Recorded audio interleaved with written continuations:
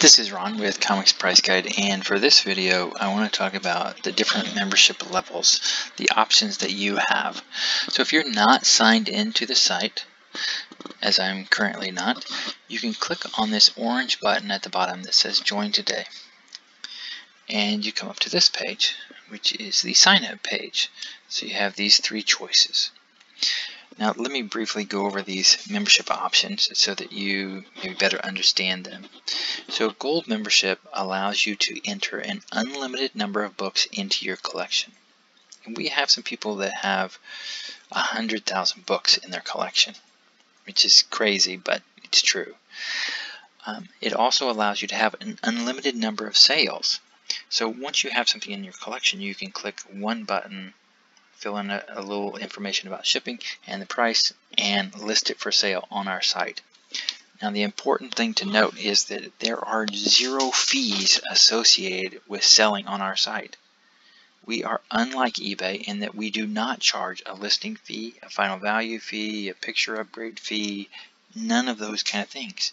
So you're going to save so much money by selling here instead of there, which is vitally important. The other thing is you get to see all of the recent value changes.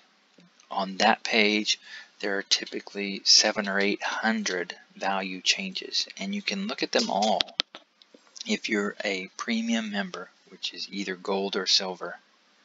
The bronze members can only see 5. So you're not going to be able to keep up with the market if you're a bronze member. An important thing to note with the gold membership is that you can also have classified ads, you can contact members. So let's just click into that real quick. So this is the information that you have to fill in. It filled in mine automatically. And then you choose right here whether you want to do monthly or yearly. Yearly, it makes the most sense. And then whether you're going to do a credit card or PayPal. With a credit card, it's important to note that our system uses 4 digits for the year. So your credit card, if it expires in 12/21, it's going to say 12/21. And you're sitting there copying the credit card exactly as it is. And then you get to the year and you write 12/21. Well, that's wrong because our system uses 4 digits. So it should be 12/20/21. So that causes some issues for people. So I'm trying to alert you to it, to that fact in advance.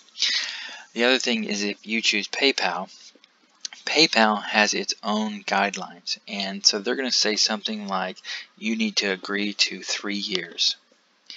Okay, that's not with us. We are not making you commit to 3-year membership. Okay, you can cancel with us at any time. PayPal is saying in their weird sort of way that they're allowed to bill you for 3 years for the site. Now, if you cancel with us, you won't be billed with them. But every 3 years, they're going to send you something and say, hey, do you still want this membership site? Do you still want to be a part of this? So it's kind of weird. I know it seems weird, but it's not our doing.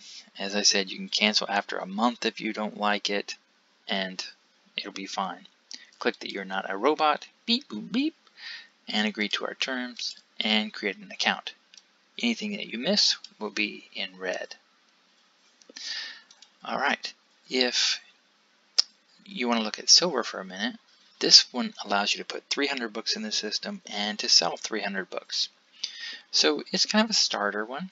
You do get to see the recent value changes. You get to see all of those, which is good.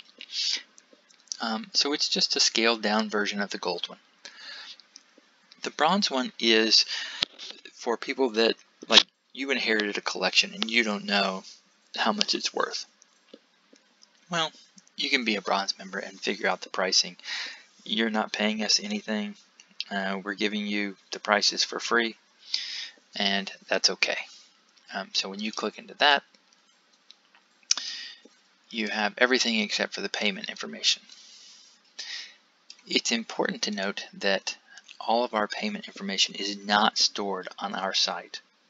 So worst case scenarios, let's say someone hacked into Comics Price Guide which is highly unlikely. But let's just play worst case scenario for a minute. Your payment information is safe. Your credit card information is safe. It is stored with our payment processor, who have much better security than we do. They are experts in it, and we believe experts should field those kind of things. And so, just to reassure you, we've been doing this for a really long time, 25, 26 years. So I think we figured it out, how to safely keep you and your credit card information safe. So if you have any questions, please just leave us a comment. Anyway, have a good day.